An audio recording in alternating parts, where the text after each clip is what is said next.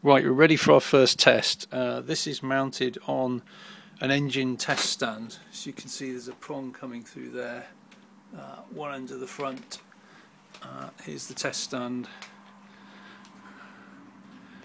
in all its glory. This is like a really cheap engine test stand. It's just been slightly modified, but it's actually really pretty good way of testing this. As you can see, the wheel spins freely and I've got access to all the controls. So we're about ready for our first bench test in a sort of all-up configuration.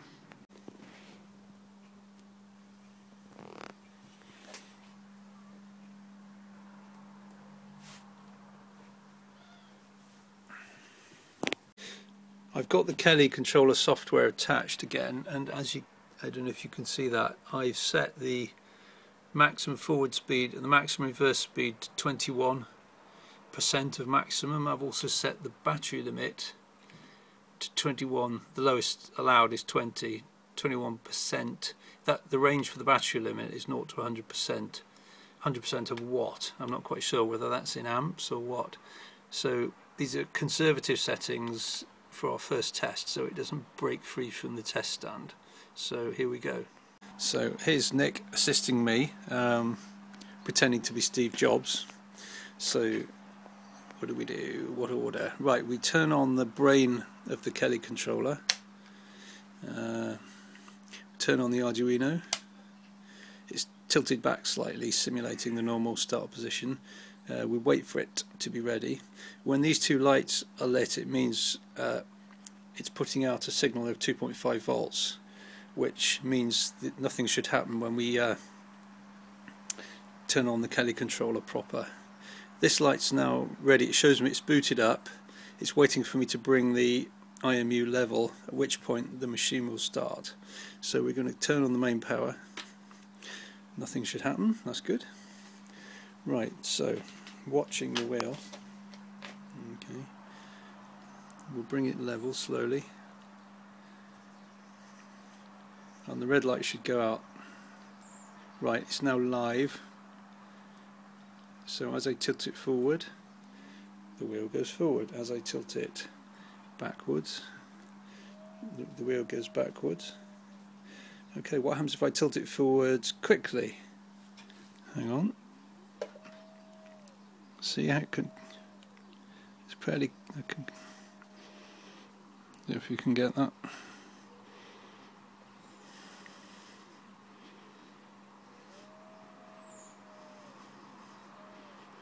Now you see, if I go hard forward, that's the maximum speed of the wheel, but I've set that in the Kelly controller software to 21%.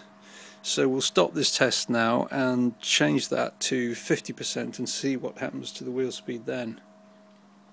So now I'm going to, using this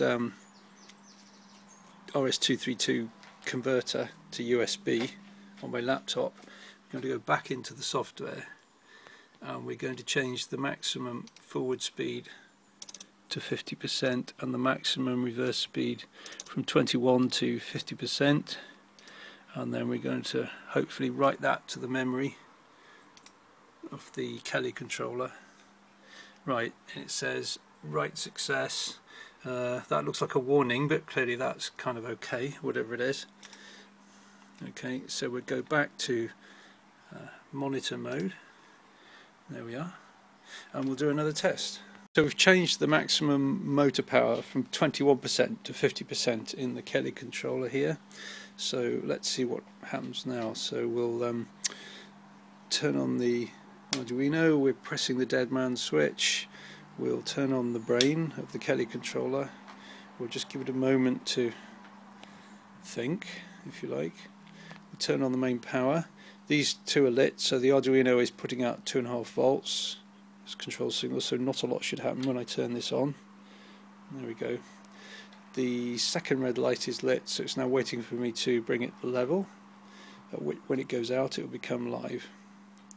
There, right, we're live. So tilt the box forward and the wheel should... Oh, now see how much more vigorous it is. So that's twice the speed now. That's a lot more. Now that's a pretty big diameter wheel. That equates to a reasonable speed, quite a scary speed actually. So my ideal motor speed is probably somewhere between the two, around 30-35% I would guess, from my previous experience with the other machine. See how it changes direction? See how the machine jolts around because the wheel's so heavy. There's quite a lot of force here. And we'll release the dead man, and now you see nothing happens, so the dead man works. We'll turn everything off. Okay.